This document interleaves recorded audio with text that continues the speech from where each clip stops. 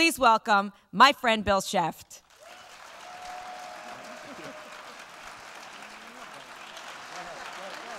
My father was in the shoe business for years, and my mother my mother was a stay-at-home narcissist. No, my mother was I'm the fifth of 6 children, and so large Jewish family. There's never enough guilt to go around, and my parents were very liberal Jews. My parents believed in the 10 Commandments, but they believed you could pick 5. They were very liberal. And they were, I'll just tell you the difference between my mother and father. Years ago, they went to Israel when my sister got married. So they went to Israel, and they came back, and I called my parents, and my mother answers the phone. I said, and here's the difference between them. I say to my mother, how was the trip to Israel? She said, not only was it inspiring, but it was educative, okay? Look that up later, okay?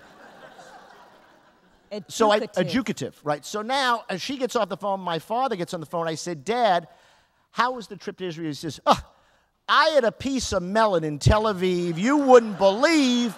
It was green and fleshy and, you know.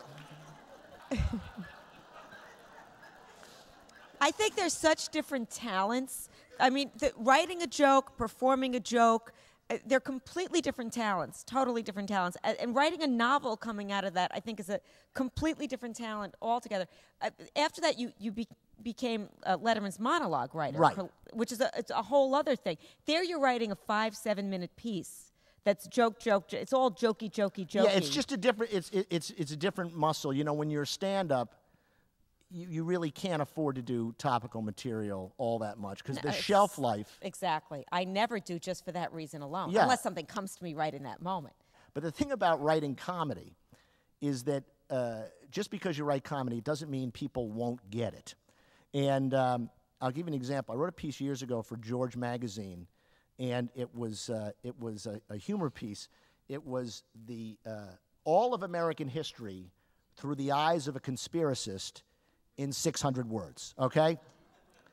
So back then at George Magazine, everybody that worked at George Magazine was a 23-year-old girl who had either just finished having sex with JFK Jr.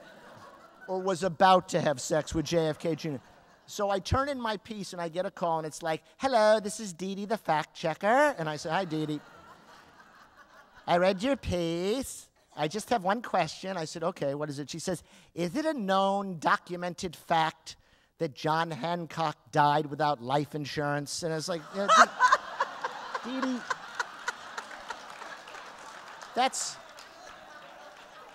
that's a joke. Okay, you know,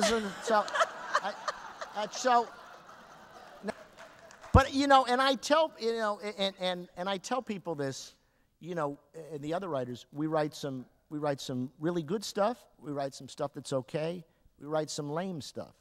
But night after night, without question, the funniest moments of the show are Dave being himself in the moment, reacting in the moment. And I think about, there's 2 incidents I think about. One time, he had Richard Simmons on when Richard was alive. And we come out of commercial, and this is when Dave was still smoking cigars. We come out of commercial, and there's Richard Simmons, and he's all oiled up in the shorts and the feathers and the boa. And he's like, you know, pantomime. He's got one of Dave's cigars, and he's pantomiming, smoking. And they come out of commercial, and he says, David, will you teach me how to smoke a cigar? And just Dave says, oh, Richard, I think you got the hang of it. Just to finish off, after I finished it, I emailed our mutual friend, Larry David, and I said, I just read Scheft's book. It's great. I knew he'd read it. And he said, I know. It's incredible. I had no idea he was that profound. I had no idea to expect that much profundity from such a great jokester, is what he wrote. Wow. So I thought that kind of combined what both of them are. And this has been great. We'll start with Larry. We'll end with Larry. That's right. That's great. Good night, everybody. Thanks, everybody.